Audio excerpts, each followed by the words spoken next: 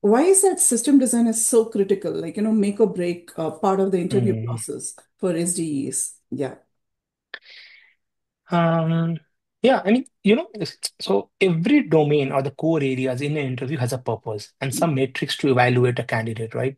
So system design is quintessential for the senior roles. The outcome of this round often decides the level of your offer, whether you will be SD2, SD3, principal. So you can imagine its importance. So in the real world, in SD3 or above, be it lead, be it principal, be it staff engineer, the names differ company-wise, but if you put it like a cadence of SD1, SD2, SD3, in the real world, an SD3 and above, they are not expected to just implement a REST API. Let's take a simple example. That's something our SD1 can do, SD2 can do, even nowadays AI coding tools can do even faster, right?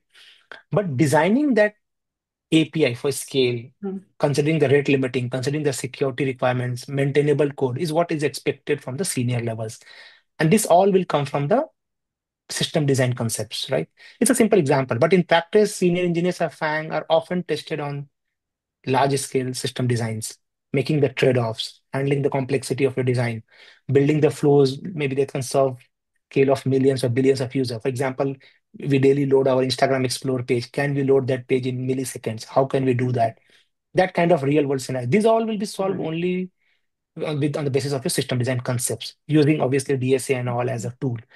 So this round really evaluates if a candidate can architect reliable, scalable systems, not just write the correct code. Here, Mhm. candidate can demonstrate like the deep technical understanding, structured thinking, also the practical experience.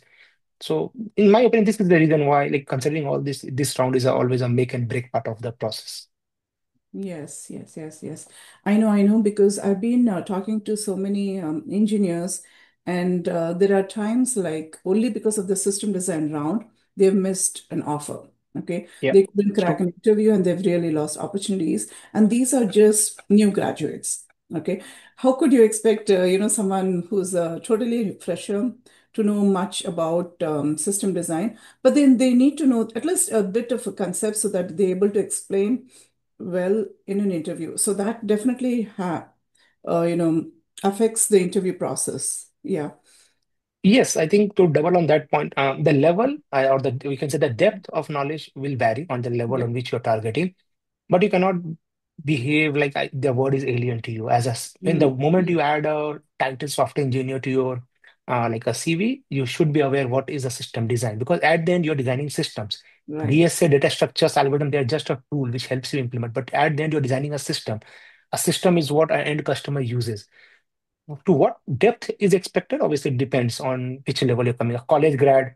obviously has a different level of experience, and a staff role will have a different level of expectations at the interview. Yeah. So yes, the level will differ, but it's a quintessential part. Even if you're a fresher, you cannot skip that. Okay, I don't know system design. I'm Yeah. very good at coding, and I doubt that still there will be a company which will still be hiring them. There will be some or the other way to evaluate some basic concepts of system design which you should be aware of. Yes, yes, yes. That's very true. So system design has become a part and parcel for every levels. Now, since we're talking about levels and the depth, so could you, go more detail on how does the depth of system design really differ, across levels, be it for an SD1 or SD2 or a SD3 and beyond? Could you explain in, deep dive on this one? Yeah, yeah, I think you added a good word deep dive because this will take it's very hard to Mm-hmm. formulate the whole thing into one thing, but yeah, I'll just give it a try. Mm-hmm. So, like one of the biggest mistakes candidates make in system design is either overdoing or underdoing it. And the root cause is lack of clarity about the depth of knowledge expected for the specific role and the target company. Yes, system design expectations, as we said, do increase with seniority. For junior, it's mostly about basic architecture and simple scalability. If you move to HD2 to an HD3, interviewers generally look for deeper trade-offs, performance, reliability considerations, as well as how much is your structured thinking and justification of the design choices is very important. Why are you choosing A versus B? At principal staff levels, it starts, can you think about long-term scalability? What is the cross-team impact and strategic decision making? So maybe let's say, let me take an example. What is a top question? Let's a question like design a URL shortening service. It's a very top question. Everybody must have read it here and there in all online resources. So let's say if I'm taking this interview for a SD1, what will I expect? The candidate is expected to maybe outline the basic components, API endpoint, basic database schema, some simple CRUD operations, handling very basic scaling considerations or edge cases. This is good enough. If he is Mhm. covering or if he or she is covering Yeah. 80% of this is also good enough. But the moment it comes to an SD2 candidate, the focus shifts to scalability, reliability. Is he or she thinking about caching strategies, database sharding, Mhm. replication, rate limiting, and some high-level trade-offs? Now imagine there's a candidate for HD3 role.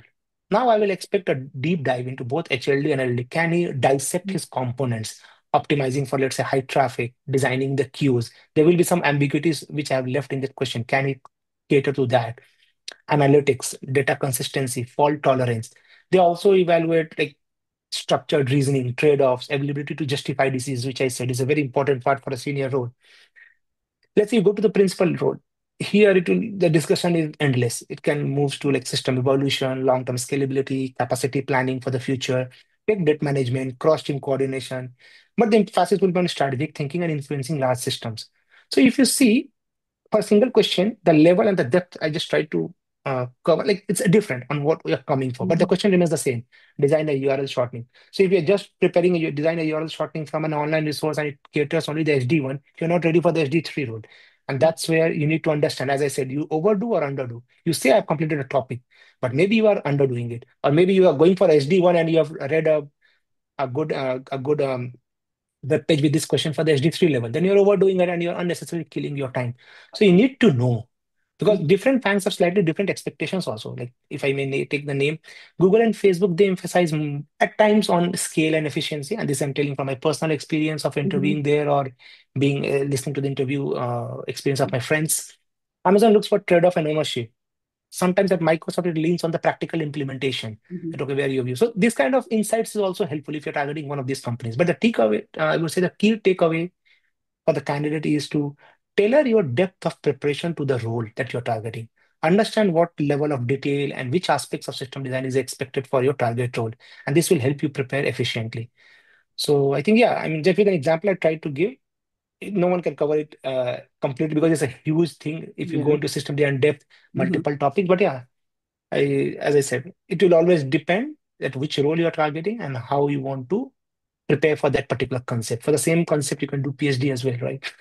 But we don't need it. Yes, yes. That's true, that's true. But then I think you have really gone in detail about this system design part of it for different levels. So I think we're good.